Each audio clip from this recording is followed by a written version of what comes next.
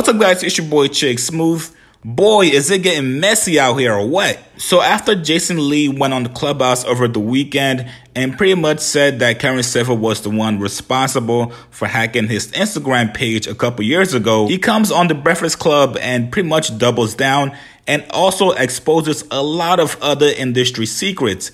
I'm gonna link that interview down below with the Breakfast Club. Please go watch that. Please go check it out after this video.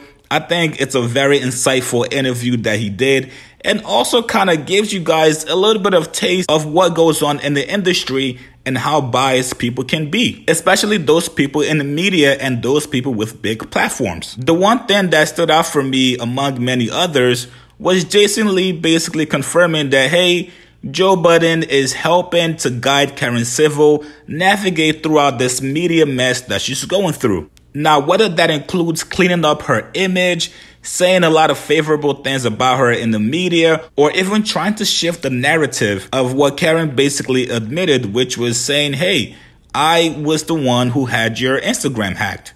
And we kind of saw this with Joe Budden's response. He went on his Patreon and basically said, hey, I'm staying out of women's business. Last time I got into women's business, it did not end up well for me. So I'm gonna stay out of this situation. Now, I'm sure most of you guys know Joe and Karen have known each other for a very long time and have a very good relationship. She also has a podcast called Girl I Guess under Joe Budden's network. So when this story happened, most people were looking forward to Joe's response to see if he was going to give a more objective response. Unfortunately, that didn't happen. But to be honest with you guys, this was expected. Joe is known for protecting his relationships that he has with different people. He never really publicly speaks out on people that's pretty much helped him out in the past.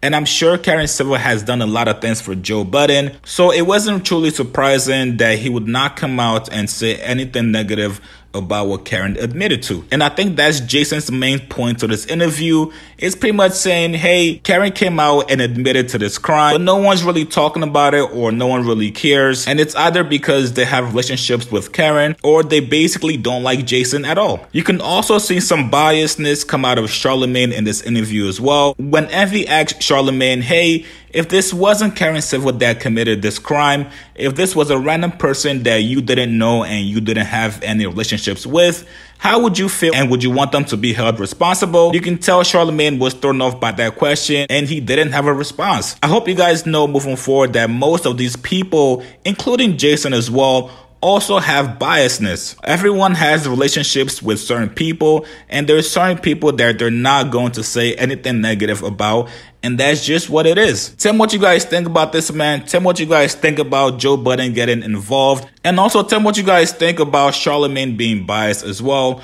We know he's been good friends with Karen. Post your comments below, subscribe to my channel, go check out this interview on the Breakfast Club. I'll see you guys later, man.